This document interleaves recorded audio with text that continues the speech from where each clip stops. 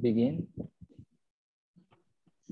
Okay, so welcome everybody to the third day of the workshop Markov partitions and Young towers.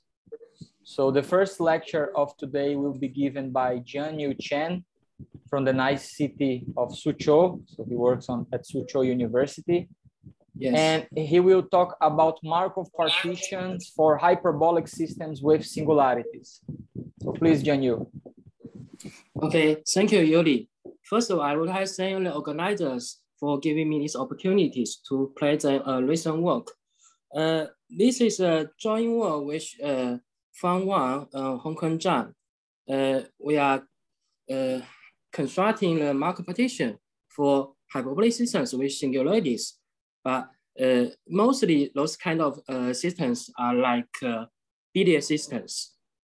So most of the talk, actually, I'm going to start with the biliar setting.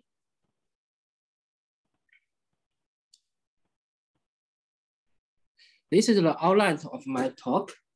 As I said, first, the setting of uniformly hyperbolic system with singularities is kind of complicated. There are 5 standard assumptions extracting from a paper by Chen and Hong Kong Zhang. So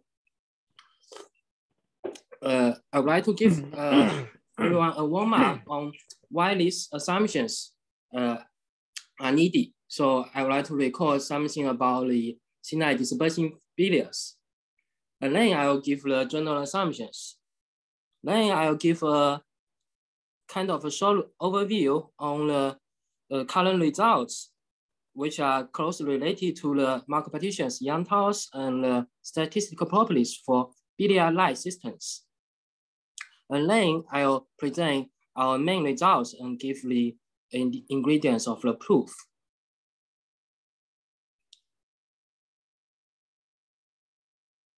So here's where the signal dispersing biliars come from.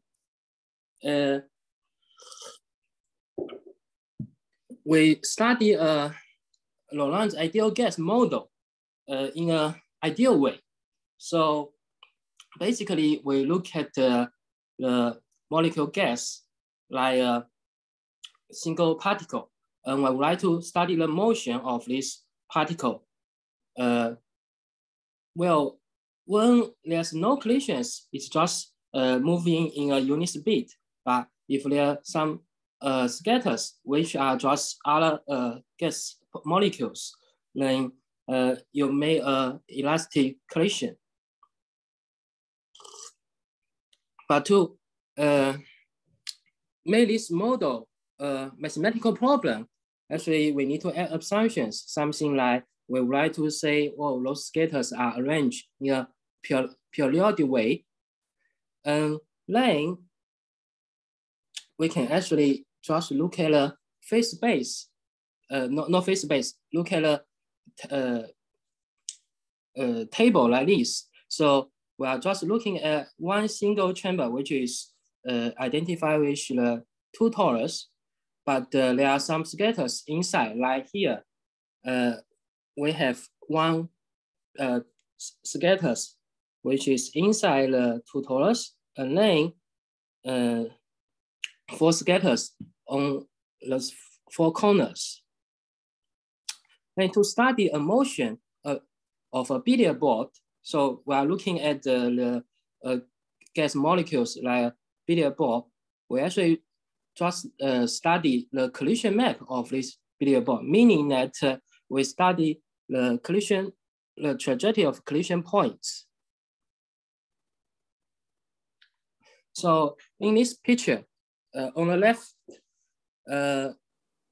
we can actually coordinate the orbit of this billiard ball using 2 coordinates. One is the location on the collision place of the scatter.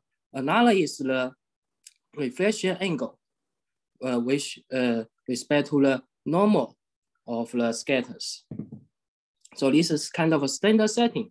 Then, of course, you say, there might be some disconnected scatters, but ideally you can actually gluing them together to make a circle in a base. And then for the reflection angle, well, it's ranged from minus pi02 to pi02. And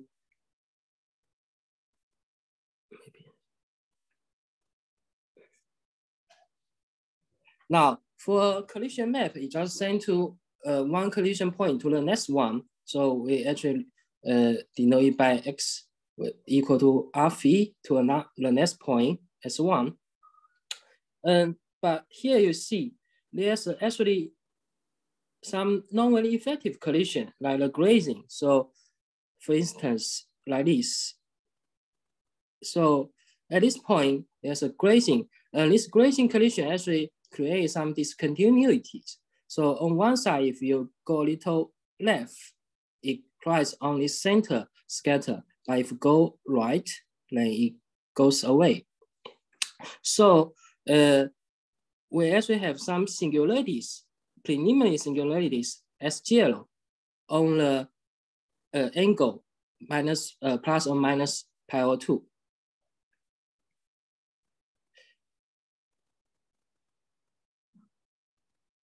Now, for the collision map, well, geometrically it's hard to study, but actually using some differential geometry, it is easy to derive the difference of the tangential map. Actually, this formula is actually derived in the book by Chen of Markov.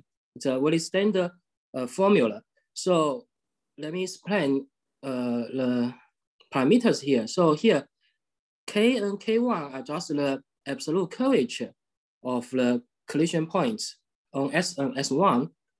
And the tau is what we call free path, which is the length of the string connecting S and S1 in the table. Now, if you look at this formula, say you are looking at just a purely point of the tangent map, you'll see that this matrix, 2x2 matrix, is actually hyperbolic. But there's some unpleasant effect caused by this factor, which is cosine phi1 on the denominator. So it means that when you near grazing collision, the tangent map will blow up.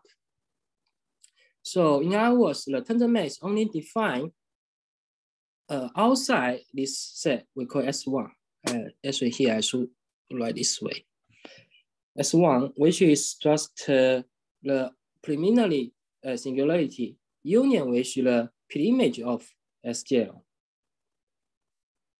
Now, the situation is that because of this tangent map blows up at near S1, then the distortion control is hard to get. So here's the idea by Sinai, in which he added some what we call homogeneous singularities.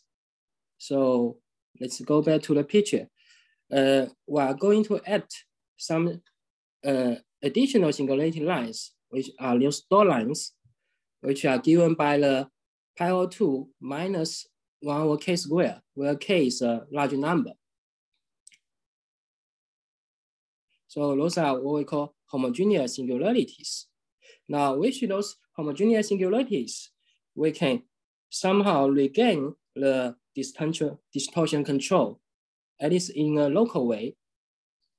Now, we are going to combine S0, the preliminary singularities, and homogeneous singularities all together and denoted by this curved S0.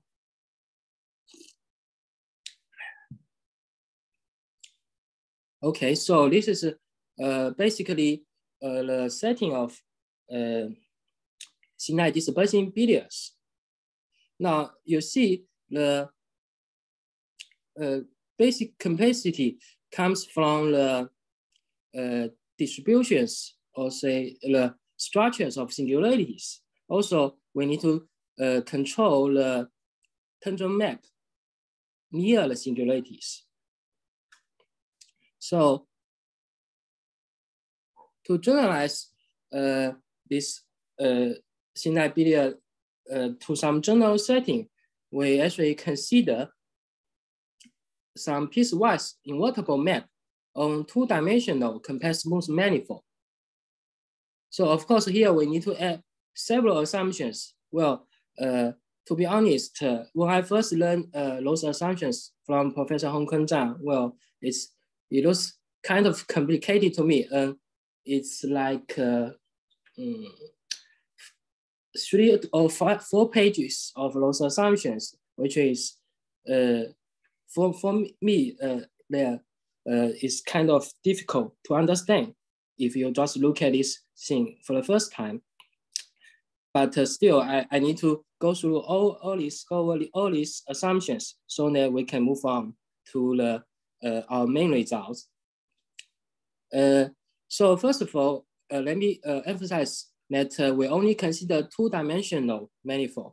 So for higher dimension, I don't see that we can generalize easily.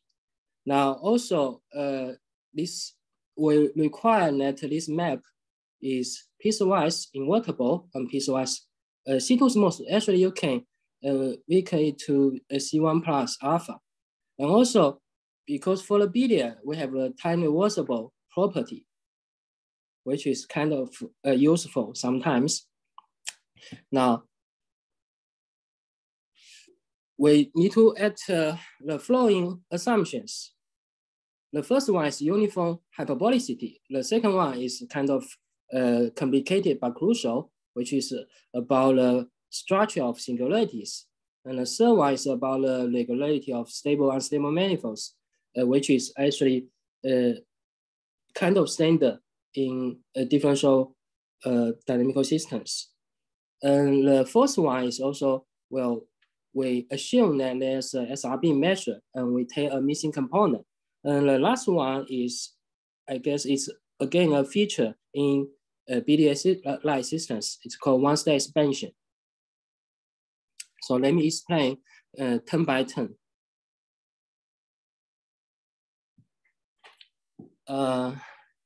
So first of all, to represent the uniform hyperbolicity in the BDS systems,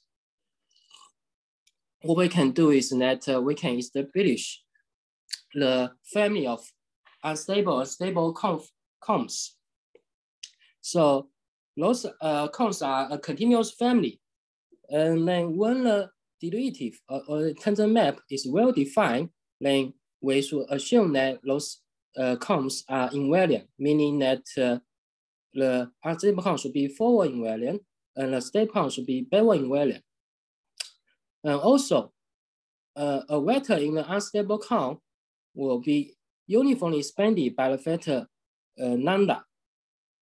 And a vector in a stable comb, well, if you take the derivative of the inverse map of T, then you will be expanded again by the factor lambda.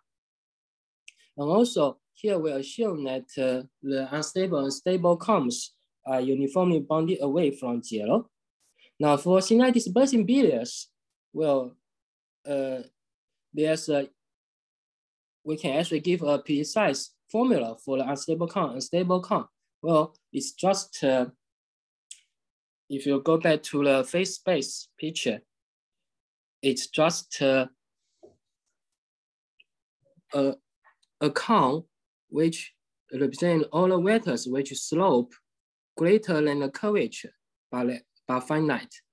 This is unstable vectors in the unstable comb. And the stable vectors are just the opposite. So here I'm drawing the unstable curve and stable curves, which you see the unstable curves are the red ones, which are increasing, and the stable ones are decreasing. Those green ones are decreasing. So this is the uniform hyperbolicity. And the second one is a little bit complicated. It's about the fine structure of singularities. So as I said, so we take the curve S0 to be the preliminary singularity, namely pi02 and minus pi02 plus all the homogeneous singularities. And then we take S1 to be S0 union with T inverse S0, and S-1 will be the other way. So what we can see here is that the S1 is exactly the singularity for the collision map, and the S-1 will be the singularity for the inverse map. And also we need to assume some structures on those singularity set S1 and S-1. Well, they consist of finite or countably many curves, smooth curves. And also they are uniformly transverse to the stable and unstable comps. And if you disregard the S0, meaning pi02 and minus pi02, the curves which are new singularity from S1 should be stable curves, meaning it should be decreasing in the phase space. And S-1 should be unstable curve, meaning it's increasing. Also, each curve in the singularity S1 or S-1 will be terminate either on S0 or on the singularity S1. Okay, and there's another assumption is that the tangent map, although we know it blow up near the singularity S1, but it should not blow up too fast. So it's actually controllable by the distance of the point to the singularity S1 to the minus q's power, where q is a number less than 1. So this is the second assumption on the structure of singularities. Okay, now the thing is that we can iterate the singularities a little more times to get a singularity of Tn, meaning the nth power of the collision map, which we denote by Sn.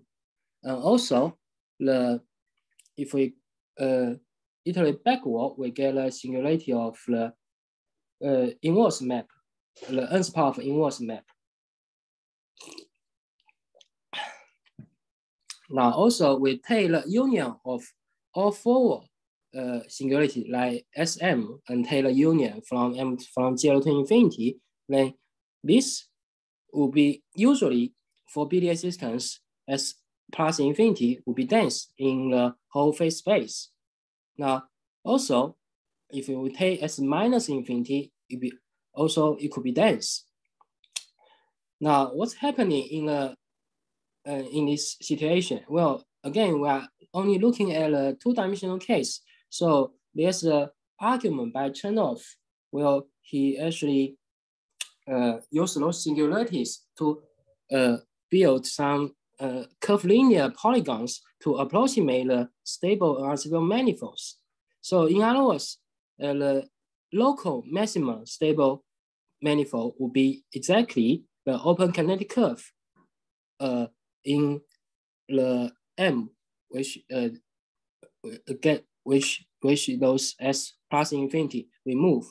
Now the local maximum unstable manifold will be the other way. And so you see the stable and unstable manifolds, local manifolds can be arbitrarily short in the phase space. Also those short curve manifolds could be very dense.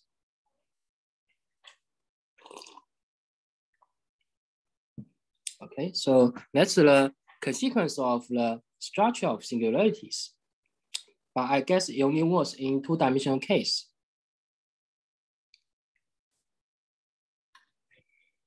Now, let's talk about the third assumption. Well, this assumption is kind of standard in differentiable dynamical systems.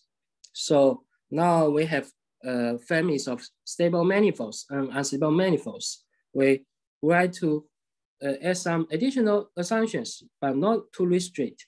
So first of all, we try to assume, well, those local manifolds has boundary curvature and boundary length. Well, this is always doable because we are actually consider a compact manifold. So we can always chop long unstables to small pieces by adding some additional singularities.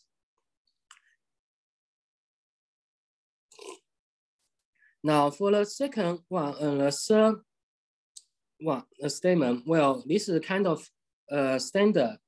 Well, first of all, we would like to say that along the unstable manifold, we have the log Jacobian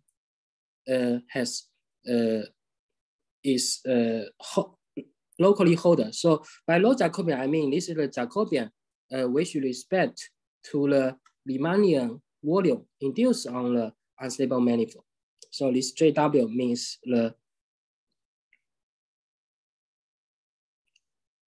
Jacobian with respect to the Riemannian volume, leaf volume. And also, we would like to say the stable holonomy is absolutely continuous. But here we need to be a little bit careful because, as I said, there will be some short, stable, unstable manifolds. So even we take two long unstable manifolds, W1, W2, close to each other, well, the stable holonomy map are not defined on the whole unstable manifolds. We can only take, usually they are just a subset. So let's denote by W star 1 and W star 2. But anyway, as long as we can define a stable holonomy, well, this map is absolutely continuous and the Jacobian is a boundary holder.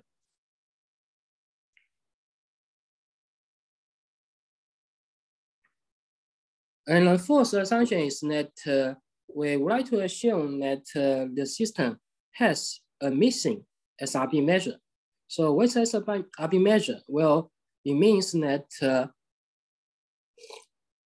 the conditional measure on each unstable manifold is absolutely continuous with respect to the Riemannian leaf volume. Now, of course, in our setting, we did not assume anything. So it could be that there's several SRB measures. So we can just take one of the SRB measure and take the basin to be our phase space. So this is just a technical assumption. And also we can take missing components. So why don't we just assume that this SRB measure is missing? Okay, now for back to the sinai dispersing beer, you see that the SRB measure is exactly a smooth measure, which is equivalent to the volume. So this is the precise formula cosine phi drd phi, where the constant c in front of it just a normalizing factor to make this probability measure. Okay, now the last assumption that is kind of specific for biliary systems, what we call it a one-state expansion. So the situation is, well, due to the singularities, maybe I should draw a picture. This is a W, a local unstable manifold. Then when you apply the collision map, it might be cut by the S-1 into finitely many or countably many pieces. Some pieces are long, some pieces are short. Now we call those components V alpha. And then the pre-image of V alpha, we denote it by W alpha. Now, this one-state expansion condition is essentially saying that if you look at the backward iterations, it tells you there's some summable backward contractions for an unstable curve, which is short enough. So here we have a parameter S over here saying that, well, we take this sum. Well, this looks weird, but I'll explain it in by sinai dispersing billiards. So this sum is kind of like a weighted sum and this weighted sum will be less than 1 if we take a small unstable manifold, which is small size, let's say less than delta. Now, as I said, if we take S equal to 1, meaning in a situation of finite dispersing billiards, well, the situation is much, this formula is much better to understand. So we just take the Bevel contraction, meaning the quotient given by W alpha divided by its image V alpha. So this is just Bevel contraction rate for the this component, and then you sum them together. As long as the unstable curve is short enough, then this sum will be less than 1, uniformly less than 1. That's the setting of one-state expansion.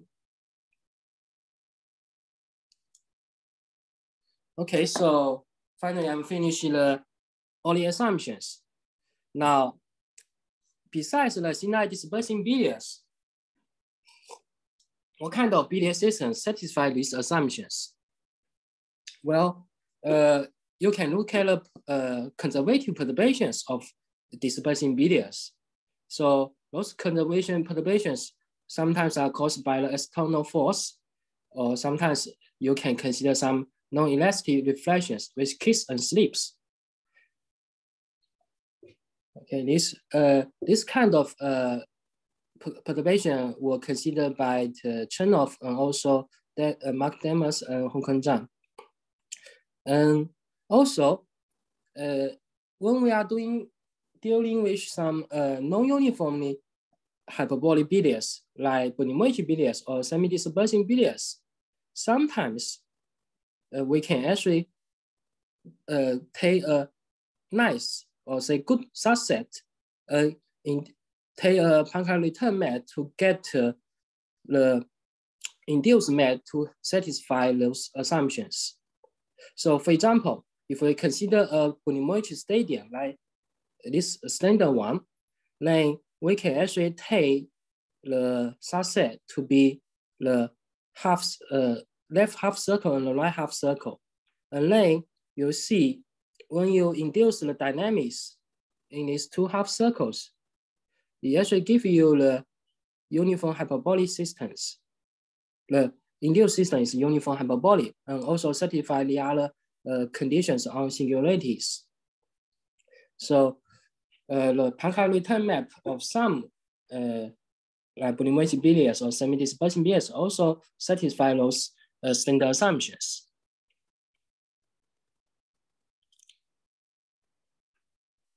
Now, okay, now let me give a brief overview on the Markov partitions, Yang towers, and also statistical properties for billiard systems or some system closely related to billiard systems.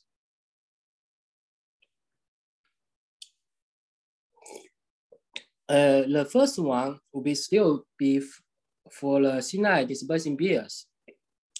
In 1980, Chen so maybe I made a mistake here. I think this one is Bonimoichi and Sinai.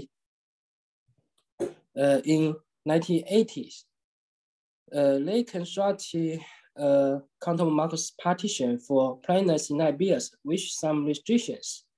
And then in 1990s, Bonimoichi, Chen and Sinai, they actually constructed the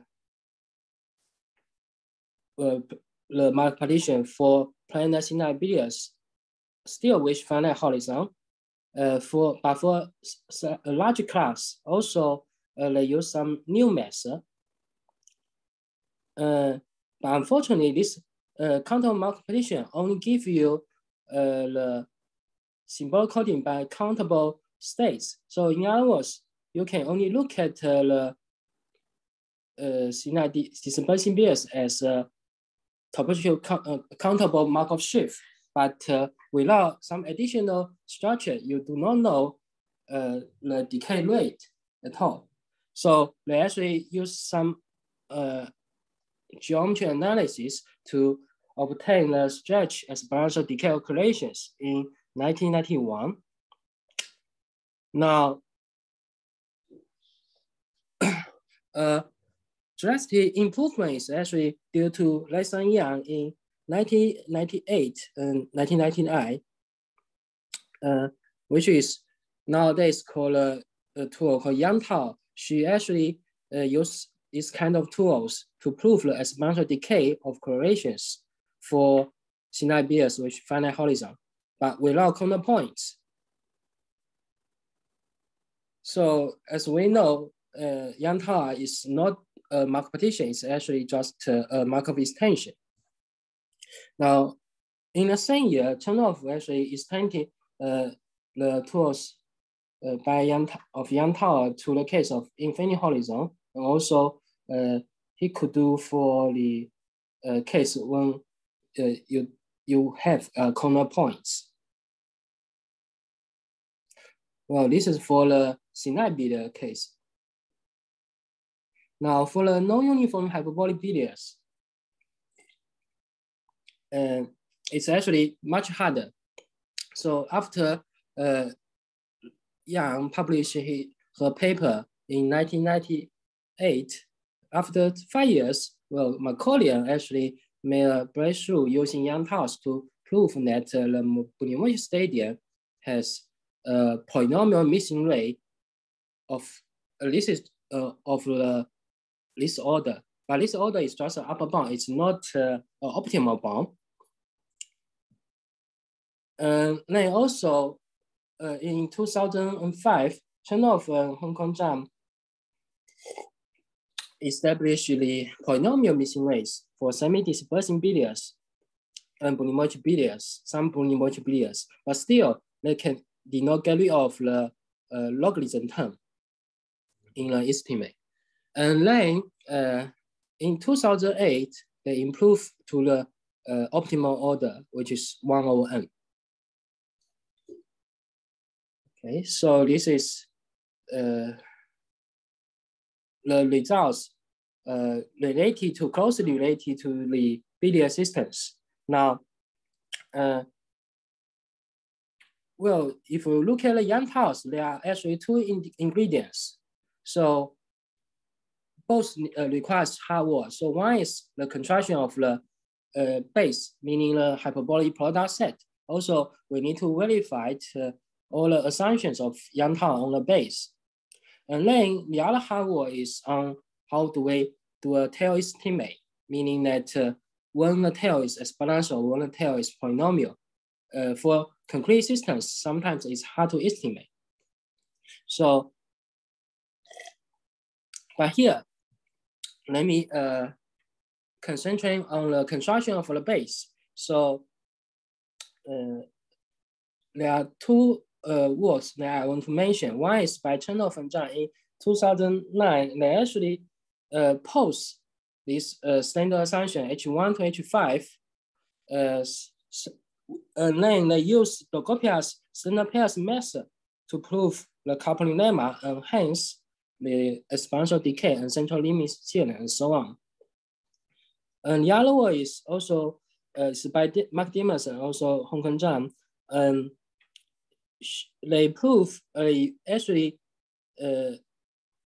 use a different method, meaning they use transfer operators on some anisotropic boundary space and do a functional analysis, but still get something like existence of SRB measure, exponential decay, and central limit theorems.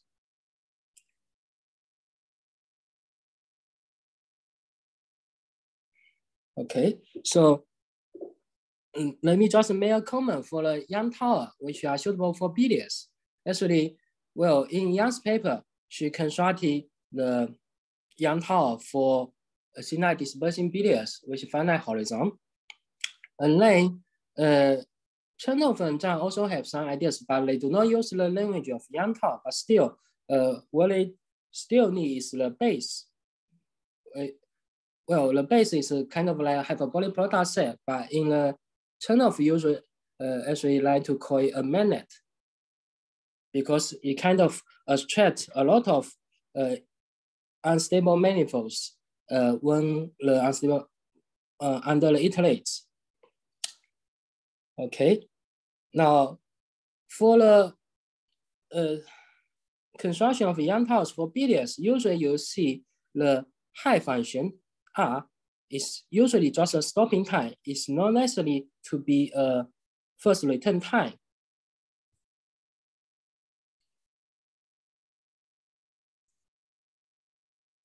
Okay, now I think it's a good place to present our result, and I made some remarks. So back to our assumptions, we consider a two-dimensional compact smooth manifold, and then we have a piecewise invertible. I forgot piecewise smooth, and also time reversible map. Satisfy those 5 standard assumptions. Now, under these assumptions, we prove that the collision, not necessarily collision, the map T emits countable Markov partitions of arbitrary small size, with respect to the SRB measure. Moreover, this partition has a exponential tail. By exponential tail, I mean, well, our partition is essentially Yang tower, but the return map, the return time is exactly the first return. So it's a first return Yang tower. And then we look at the return, the tail of return time is exponential. Okay, so our improvement is on the situation is that we actually construct the Markov partition instead of the Yang tower, which is a Markov extension.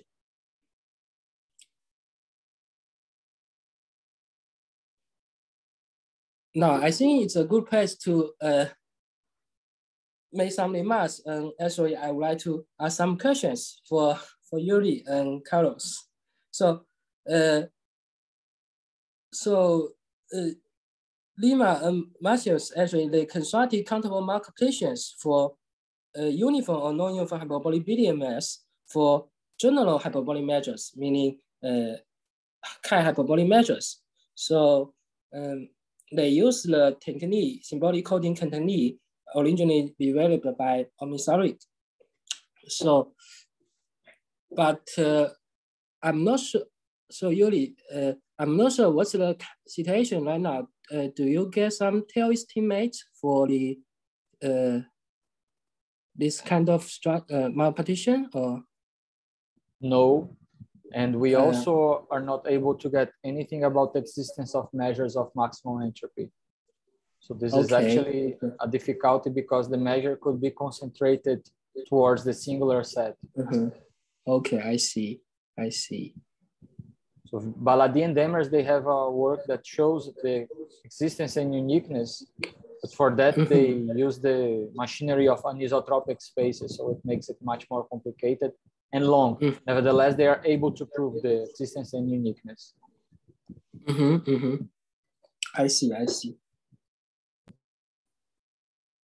So yeah, I have another question because in Matthew's talk, actually, this is the first time I know you actually weaken the assumptions by Chernoff and Zhang to some Chernoff's axioms. But I'm wondering what's the difference between those standard assumptions in billiards and Chernoff's assumptions. I believe our assumption is kind of stronger, but I'm not sure if the Chernoff assumptions also implies the assumptions H1 to H5. I think it does. So actually what Chernoff did was thinking about the billiards in order to develop his axioms. Okay.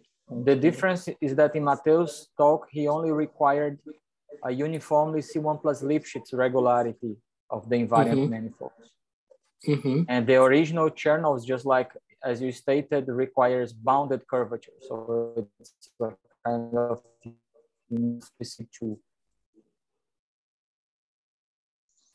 Also, Chernoff's axioms, they work in any dimension and they're quite general. So instead of, for example, the one-step expansion that you require, he just requires the growth lemma to be satisfied. Of course, the question is, when is the growth lemma satisfied? Okay, I see. I see. So you can apply this essence to any dimension. Yeah, his work is multidimensional. Okay, isn't this Balint and co-authors that extended? Balint and co-authors also check the conditions of journal. Okay, I see.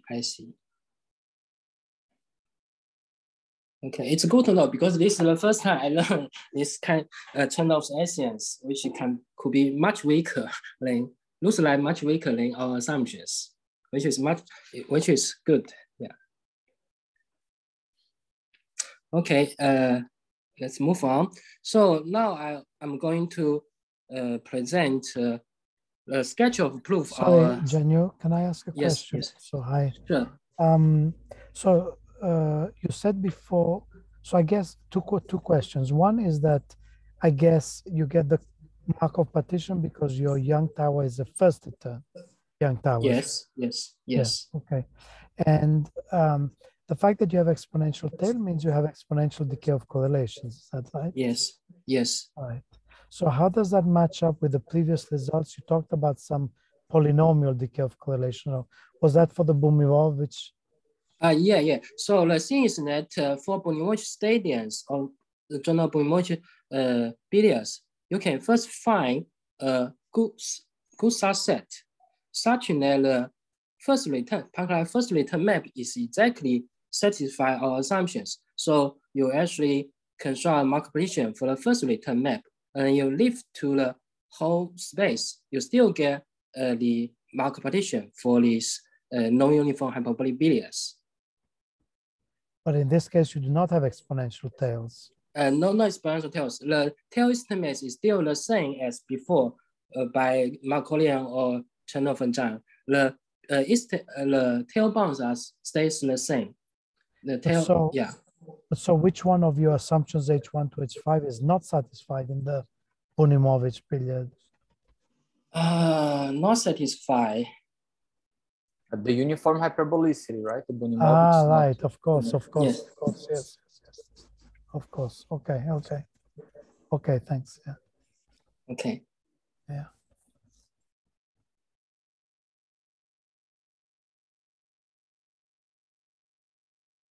Okay. So the proof of main results is actually contains 4 steps. The first step is actually already done by Chernoff, also Lysan Yang. So it's just a construction of a hyperbolic product set, or say a magnet. And then the second step is that we would like to decompose those this magnet or hyperbolic product set into S subsets, union of S subsets. There's quite a lot of way, but here we are using coupling lemma, and then we are going to construct what we call a perfect magnet, which is kind of similar to the nice property of the talk by Professor Pacing on Monday. And then finally, with those perfect property, then we can actually prove the first return is exactly a Markov. In other words, the Young tower that built over this perfect magnet R star is first return Young tower. So first, this is kind of well known by Lysan Yang and also Chernoff. You can look at the Chernoff Markolian's book. So we will usually for billiard systems or some general hyperbolic systems with singularities, we can construct hyperbolic product set. Hyperbolic product set, which are just formed by a family of relative long stables and relative long unstables. So usually our notation would be gamma U represent the family of unstable and intersect with the family of stables. Now, Also, because we already have a reference measure, which is technically SRB measure mu, so we require that this hyperbolic product set of positive measure. Now, the reason that we can construct such a set in the bilinear system is actually due to the so-called singularities fundamental lemma. So it says the following. So if you take a point x, which is not in a S infinity, not in a singularity. So for any q, which is between 0 and 1, for any constant a, we can actually get a neighborhood of x, unstable neighborhood of x, such that for any piece of unstable leaf, well, there should be long enough stables cross this unstable leaf. So in other words, there are a lot of points which we denote by y, such that the size of stable, so RSY denotes the size of stable stay out of this unstable manifold, which is greater than a multiple of the length of W. And those points will of probability measure of portion greater than 1 minus Q. So in other words, if you shrink the neighborhood size of neighborhood, you can actually get more and more points on this unstable, which long enough stable manifolds. So in this way, you can also require that the density with respect to the SRB measure of this magnet or of this hyperbolic product set is close to 1. So for instance, like greater than 0.99. Excuse me, Jianyu. Yes. So this statement holds for every A? For every A, yes. Because, well, it looks like you are saying that everything, almost everything has arbitrarily long size. Yes, yes. So, well, you see, it also depends on the size of neighborhood. So if you take a very, very short unstable, then there are a lot of stables which are relatively long. But as long, I mean, A can be like 1,000 or 1,000,000. Yes, then in this case, this neighborhood will be very, very small. Ah, okay, because W is small. Okay, yeah. I see. Yes. Thank you. No problem. Okay, then the second step is that we would like to use the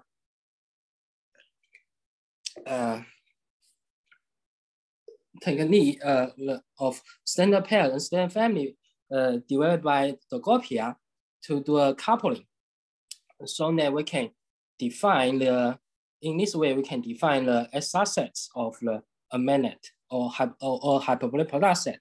So, but here I need to recall some definitions of standard pairs and standard families. So, roughly speaking, a standard pair is simply unstable manifold carry a probability measure such that this probability measure is absolutely continuous with respect to the, here we use the conditional measure of mu on this unstable manifold W. And also we require the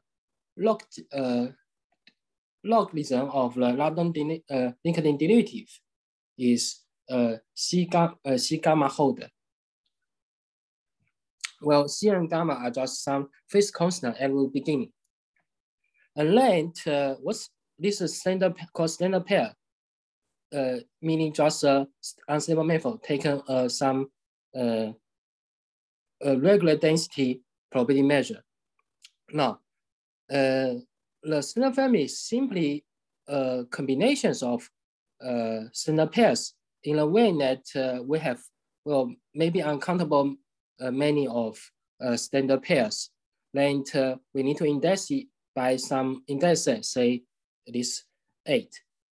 And then we need to have some measure we call lambda on this index set, such that we can combine these those standard pairs together to get a new finite measure. And this is what we call standard family. Now, for our coupling lemma, we also introduce a so-called generalized standard family. Well, in this part, we do need to fix a hyperbolic product set R. And then we take a standard family restricted on this hyperbolic product set and take its nth plane image. This object is what we call generalized standard family. What you can see is that it's still a combination of several plane image curves.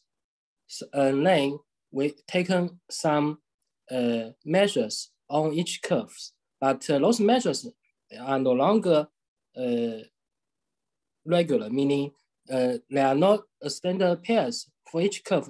They don't take standard pairs, but nth images of standard pairs. Okay, now,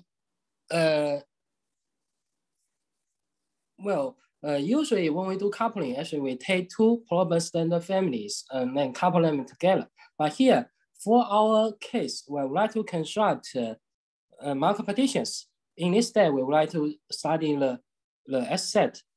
So how do I get an S subsets? Well, we do a self-coupling. So we consider the family of the unstable family of the family of unstable manifolds of the magnet itself. So let me recall, I is just gamma U intersect with gamma S. So we take the unstable family as our underlying curves for the standard family. And then we just take the submeasure mu, meaning on each curve, we just take a conditional measure of mu to do a standard pair. Then we have a self-coupling lemma saying that we can actually decompose this standard family into the sum of the generalized standard families. So here, Wn, mu, n are generalized standard families, meaning that they are just pre-image of some standard family intersect with the magnet. And also, by our assumptions, we can also measure the image of mu n, meaning the generalized standard families of index n and of index m, their image under the Tn push 4 and Tn push 4, they have disjoint supports if n is not equal to m. And also, the coupling lemma actually also guarantee us we have exponential tail, meaning that the measure that we do not couple after n steps will be exponential small. Okay, now with this self-coupling lemma, we can simply define the support of mu n to be the S subset, because you see it's just the pre-image, nth pre-image of the unstable family gamma u taken with some measure. Now the image of TNS is exactly the support of Tn push forward mu n. So of course here there might be several components of the n step as subset. So we can actually go on to decompose it into several components. By those components, I mean, if you go on to decompose them, then the iterates of collision map on the solid rectangle containing each of them will be smooth. Here I forgot J here. Is C2 is smooth extendable to the solid rectangle. And similarly, we can also decompose the user sets into several components. And then we have some disjoint decomposition of SR set as well as user set, and they are actually corresponding to each other. So that's the second part, second step.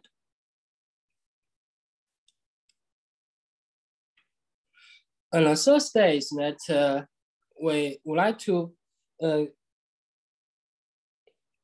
get a mute hyperbolic product set such that it satisfies what we call perfect property. So what's perfect? Actually, this is mentioned by Professor Payson in Monday's talk. Well, he has a nice domain which have periodic points on the diagonals, corners. So in that case, you see the forward iterates of the stable boundary will never enter the interleave of the rectangle. And the backward iterates of the unstable boundary will never enter the interleave. For this property, we will call it perfect. But here we do not actually require the diagonal corner points to be periodic points.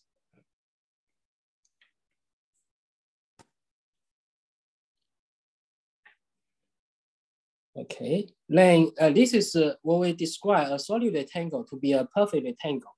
Now, if we have a hyperbolic product set, then we can actually take the solid rectangle, carry this hyperbolic product set. If this solid rectangle U art is perfect, then we call the magnet also this hyperbolic product set perfect.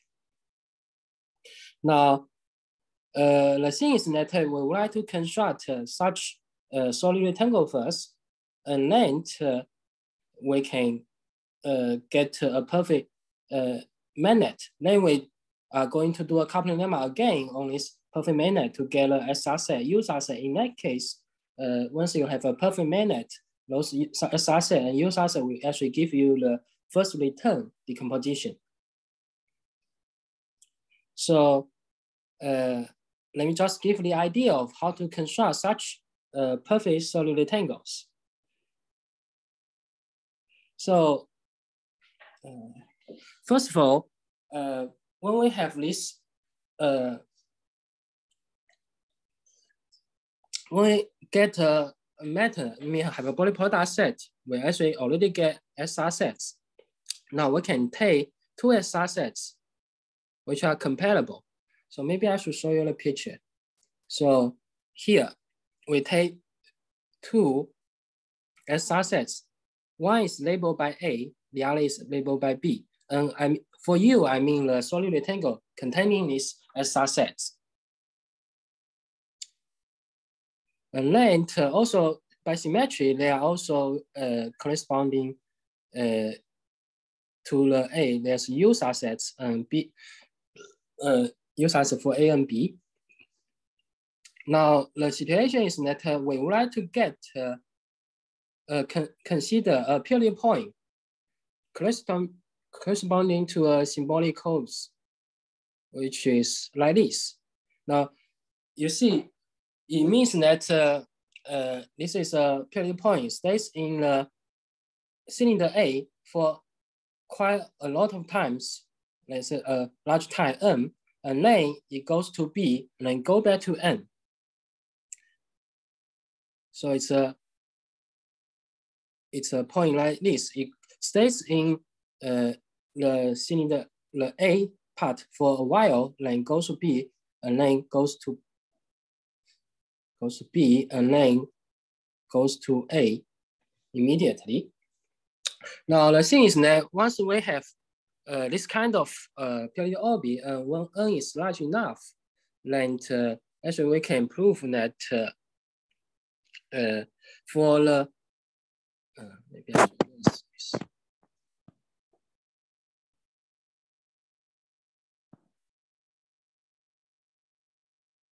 So we can prove that once we have some point of this periodic orbit, go back to this square, or say rectangle, meaning the intersection of US and UAU, and then if we have point go back here, then the unstable manifolds and stable manifolds of this point will be long enough to cross both in the U direction and S direction.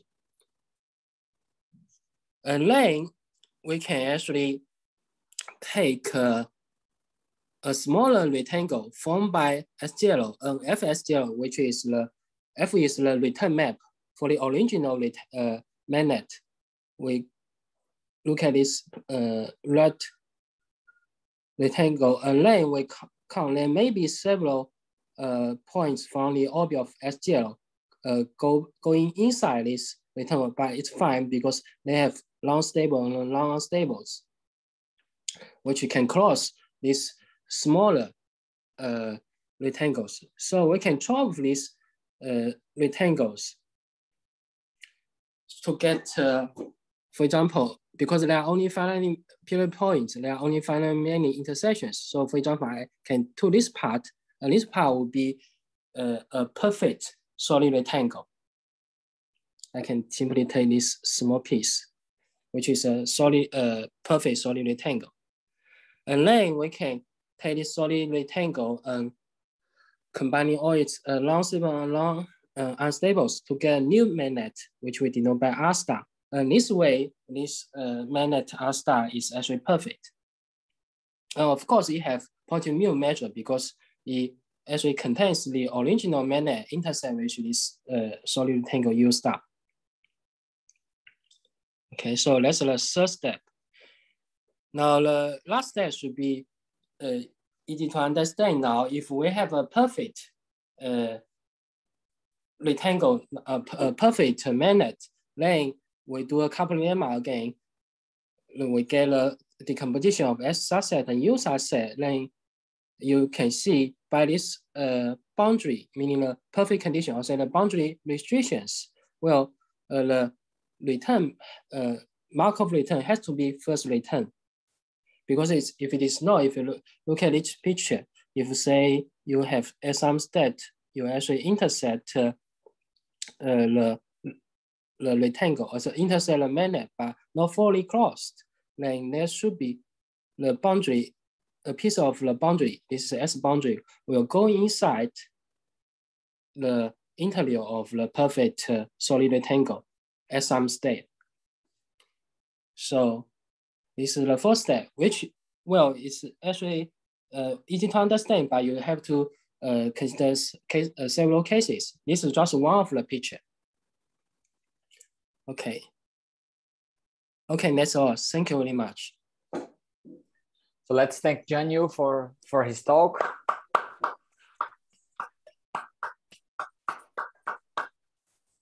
And I believe we have time for some quick questions.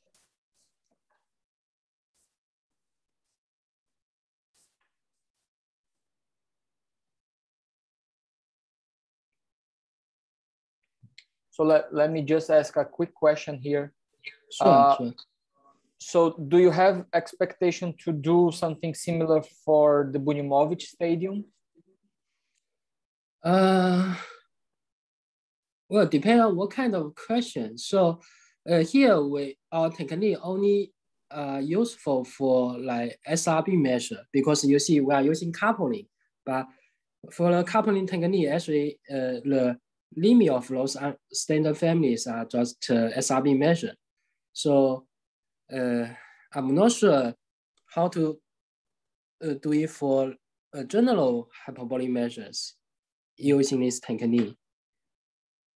But even for SRB, you can get a kind of Markov partition for the induced. Yes, for the SRB, first we get the SRB, we get Markov partition for the induced map, and then because the induced map in our situation for Bunyamovich stadiums is just the Poincare first return, so we can just leave it again. It's still Markov partition. Okay. Thanks. But as I said, it seems that we did not get any new statistical properties in this way because it already taken care by San Yang, also turn off for the polynomial decay rate. Yeah. Thanks. Yeah. So just one question. So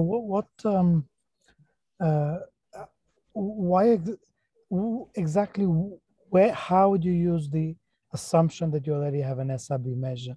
You should be able to replace that assumption by whatever properties you're using of this SRB measure.